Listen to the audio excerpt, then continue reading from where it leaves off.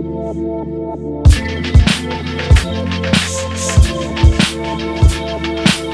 the next few minutes, we're going to see how we can transfer data effectively from SAP to any database, or structured and even unstructured files, with the help of this really neat plugin. At first, we're going to create a Talend job, where we will download and store our selected customer table from SAP.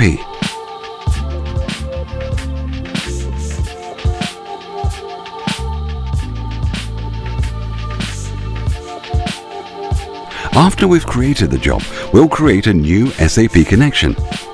We can do this here in the metadata layer area by the SAP connection node.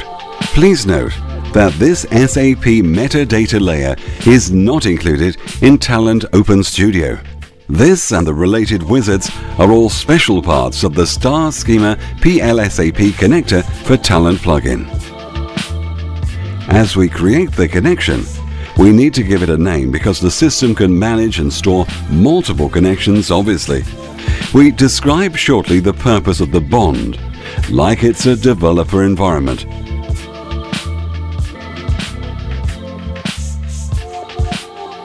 What are the connection credentials? What host, username and password will we use?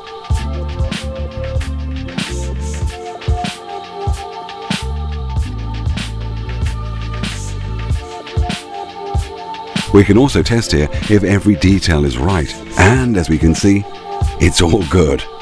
For the next step, we'll add this connection to the job nicely with drag and drop. We define here that this is a standard SAP connection object. Our next thing to do is to set up the table parameters. In our example, it's the KNA1 table. We are going to download this from SAP.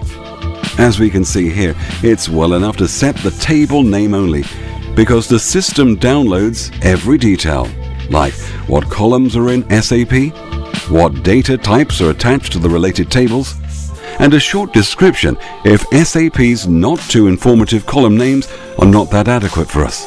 We're deleting some columns because there are hundreds of them. Only the username, fax number, and address columns are necessary for now.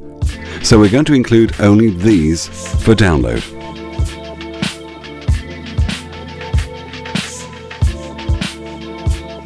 As we proceed, it's well enough to specify only the table name, which we've selected at the metadata. We set up the connection to direct the process to this PLSAP type component after it has been successfully connected to SAP.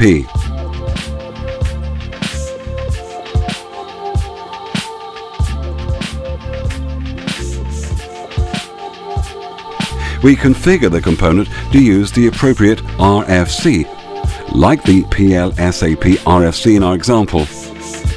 And we also need to set up the file output type, which is simply CSV here in our demonstration. For this, we're going to use the file output MS delimited component.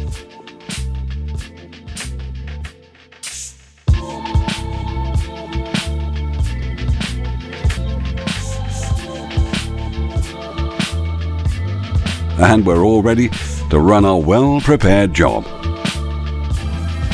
As we can see here, it is very fast. It has downloaded all the data with a few thousands of lines per second speed. And we can also confirm that it has been finished.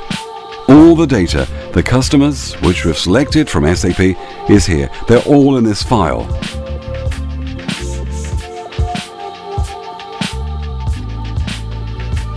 Of course, we have the opportunity to store the required SAP data not only in a file, but in a different database.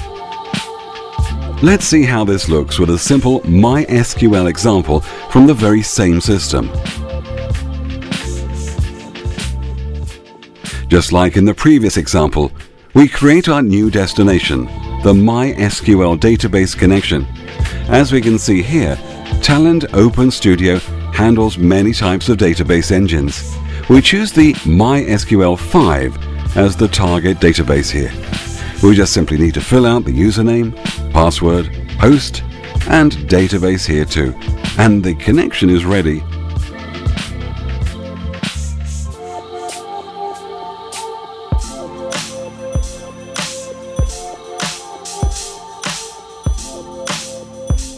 Similarly to the SAP connection, we need to replace this file component and insert a database engine descriptor with drag and drop. We need to choose the MySQL output component here. Now we connect the PLSAP component with the MySQL component.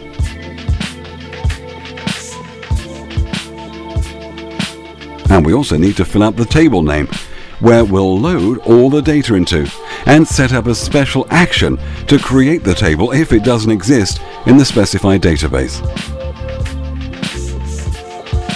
So, if the table doesn't exist already, we don't have to care about that. There's no need to create it with modeling tools, because Talend will do all the work for us automatically. Let's run the job so we can see all that SAP data loaded into this MySQL database. For the final step, let's check that all the data is really in there. We can verify this directly from Talend Open Studio's integrated SQL builder by regenerating all the data from the newly created KNA1 table. And there we are. All the data. The fields we've selected are there. They were all loaded and stored properly in the MySQL table.